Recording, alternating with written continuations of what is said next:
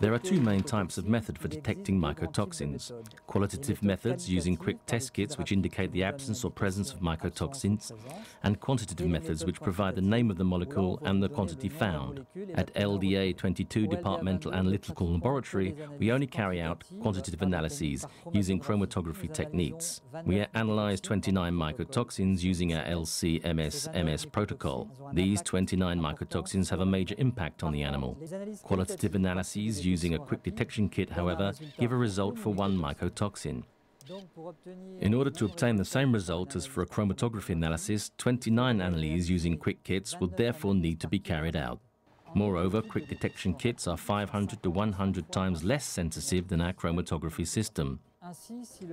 Therefore, if the level of mycotoxin contamination in a sample is relatively low, our chromatography system will be able to detect it, whereas the detection kit will not. To sum up, laboratory analysis is essential for the establishment of a reliable diagnosis in the event of possible mycotoxin contamination.